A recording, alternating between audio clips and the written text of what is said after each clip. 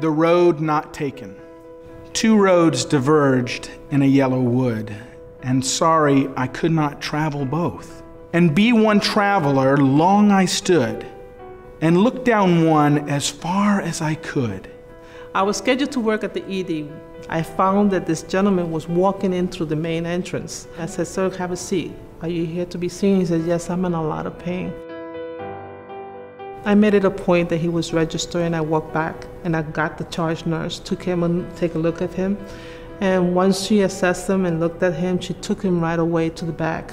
A couple of days later, he walked in with a big smile with some flowers in his hands and chocolate, saying, "Thank you, Lord. I said, because of you, I still have a leg." During the training to become a transport, we mainly just went to the nurse, got the ticket, then went to the patient. But what I like to do, I usually just go in way before I can meet the nurse and get the ticket and talk to the patient, let them know I'm from transport, because I know the hospital can be nerve-wracking. I like to do whatever I can to make their stay comfortable in the hospital. I had a gentleman, he is 82, and he just had found out he had to go for open heart surgery. Every time I would go for hourly rounds, he would tell me that he was fine and he didn't need anything. I told him, just anything you need or can think of, and I can do it for you. He said, "Well, you know, my room feels a little bit cold."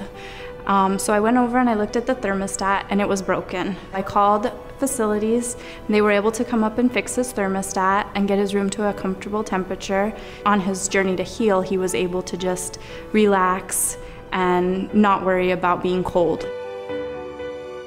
I was here on a Saturday, and it was brought to my attention by my secretary that a patient was very distraught on the phone. She had a stat MRI of her breast done and that she had to go to the doctor on Monday, and she wanted the report, which normally never happens on the weekend. It had only been a day, and I know to her it probably felt like, you know, years. So I told her I was gonna get it done for her. I was gonna get it done for her that day, no problem, and I did whatever I could, and she was able to pick it up that day.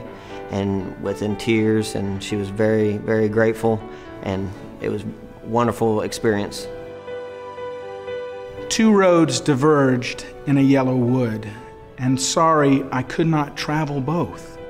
And be one traveler long I stood, and looked down one as far as I could.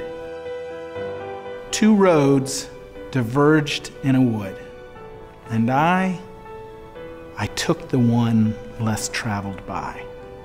And that has made all the difference.